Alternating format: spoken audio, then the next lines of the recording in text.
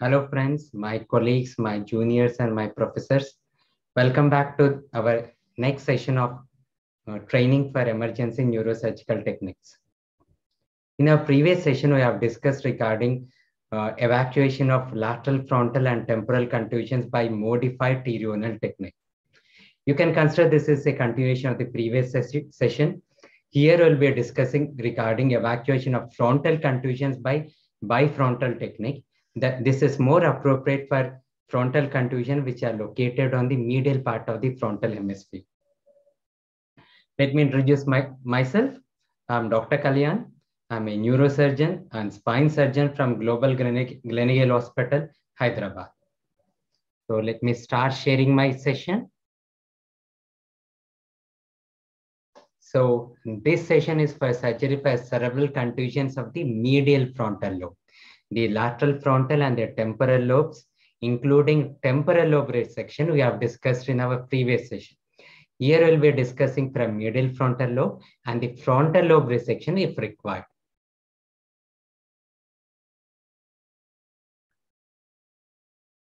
Yeah, the indications we have discussed in the previous session, but let me be very quick enough. So a frontal or temporal contusion of greater than 20 cc in volume associated with any of this following: Glasgow Coma scale of less than 8, a midline shift of at least 5 mm, cisternal compression seen on CT scan of brain, or any lesion, any frontal lesion greater than 50 cc in volume, or a parenchymal mass lesion irrespective of the volume if it is causing progressive neurological decline, or refractory intracranial hypertension, or mass effect as seen on the CT scan of brain. So this contusion can be evacuated either by the bifrontal technique or even by the modified terional technique. This session will be discussing about the medial frontal techniques, medial frontal contusions which are approached by bicoronal technique. So as I've told in my previous session, so two different approaches, the bicoronal and the modified terional approach. Bicoronal approach is for medial frontal contusions. For medial frontal contusions. And the modified terional approach is for the lateral frontal and the temporal contusions. So coming to the operative position, we fix the head. Even in my institute, even in my personal experience, if I'm planning for a bicoronal technique, I will prefer rigid immobilization in a 3-pin headrest. But sometimes if you have to save time, you can position it on a horseshoe headrest.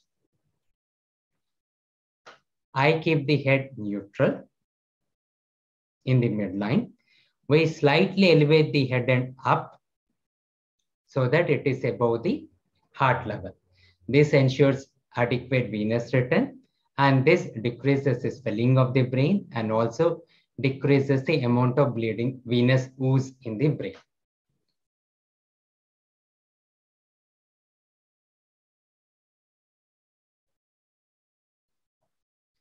We take a bicoronal skin incision. The skin incision starts from the zygomatic arch on one side, in at least 1 centimeter in front of the trachea. Then it goes along the midline, along just behind the hairline, reaches the midline, and then it mirrors back to the opposite side.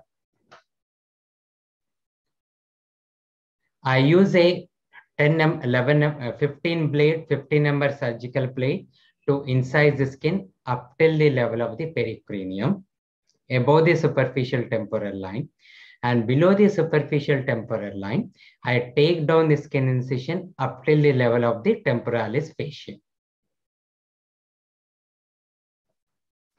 Once I reach that one, I use a combination of periosteal elevator blunt dissectors and elevate the pericranial flap. We take every effort to take the to keep the pericranial flap intact without any holes. If there is a small hole, I suture it back. So this is the pericranial flap which I elevated. Similarly, I cut the temporalis muscle at the posterior extent of my incision and also detach the temporalis muscle from the superior temporal line on either side, and then reflect the temporalis muscle anterior-inferiorly and hold it with fish hooks like this. Whenever I reflect a flap, either the skin flap or the pericranial flap or the temporalis flap, I use gauze rolls so that the reflection is not acute, kinking the blood supply. Now coming to the burrows. The first burrow is placed at the root of the zygoma, at the posterior root of the zygoma. The second burrow is the key burrow.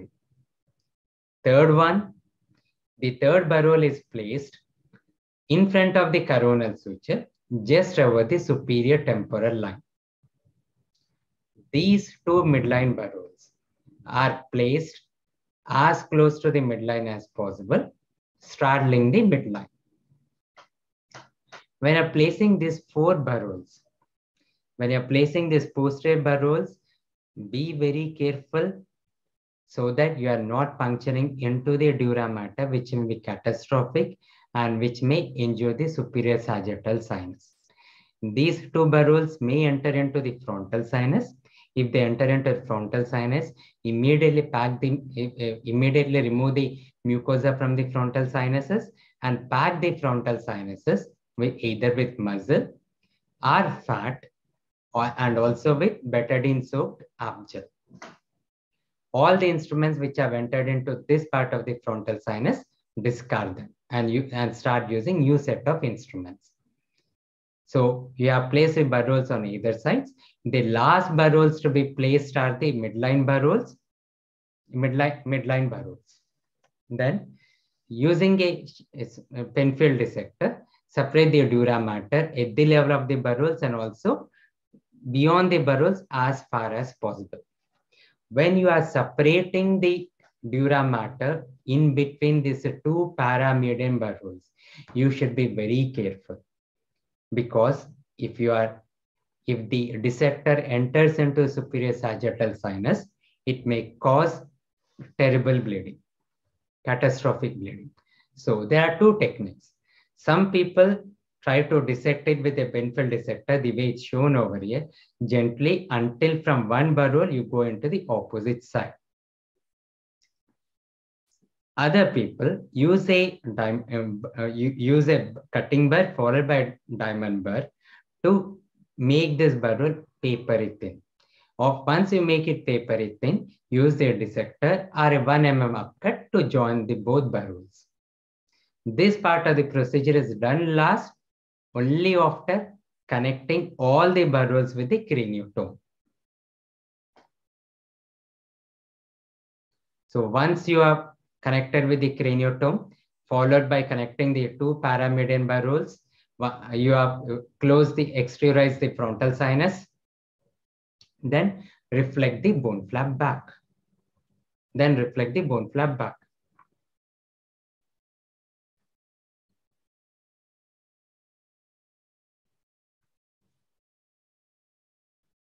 At this point, if you have opened the frontal sinus, I prefer to place a small flap of Galea over it. That is, I will exteriorize the sinus at this point. Now, you open up the dura mater. If you have no intention of cutting the superior sagittal sinus, you can flap both on either side with the flap based on the midline. This is the midline, which is the flap. I'm opening the dura on either side and reflecting it medial. But many a times, cutting the superior sagittal sinus and releasing it anteriorly will release pressure on the frontal lobe. So this technique is a bit demanding. So how do you do it? You take you take dural slits on either side, paramedially on either side, paramedially on either side of the superior sagittal sinus. This one is the superior sagittal sinus in the picture. You take dural slits on either side of the superior sagittal sinus as low as possible near the crista galli. Once I open it, now comes the double ligature of the superior sagittal sinus. I take a needle through and through the falx cerebri, take it across, ligate it thoroughly. I take a second ligature and then cut the superior sagittal sinus between the two ligatures. These ligatures should not slip. You can take a double ligature if required.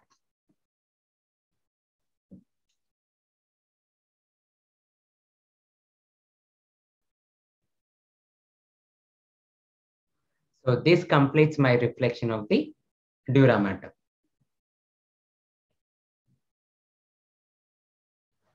Now coming to the evacuation of the contusion.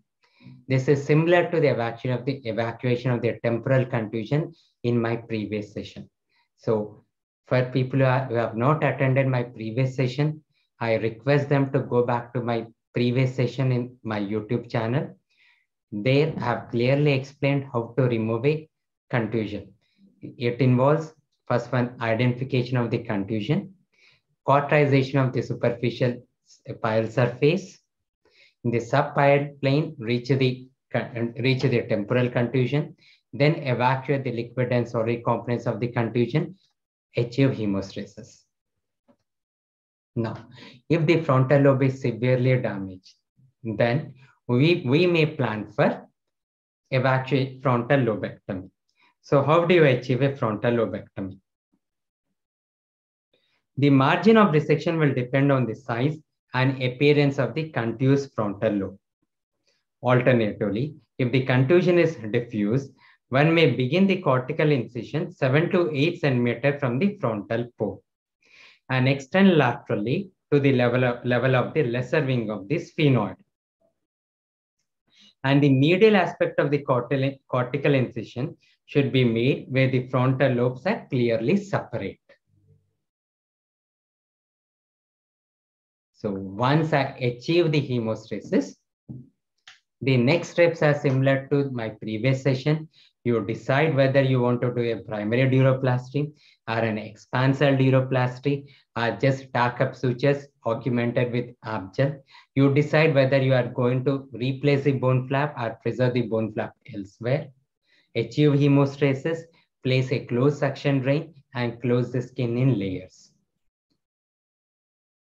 If you have any other doubts, all my chapters, all my explanations are from this particular book, The Atlas of Emergency Neurosurgery by Dr. Jamie Ullman and Dr. Raksin. So if you have any other doubts, you can refer back to the book. And so this concludes my session. Again, in our next session, we will come with one more emergency operative neurosurgery techniques. Kindly share this videos with your colleagues, with your juniors, with your professors, so that they can give us more inputs and how to improve these techniques. These techniques are life-saving and these are going to save lives of a lot of our patients. Do subscribe my channel and come back soon. We'll meet again in our next session. Thanking you, Dr. Kalyan from Gleneagles Global Hospital, Hyderabad.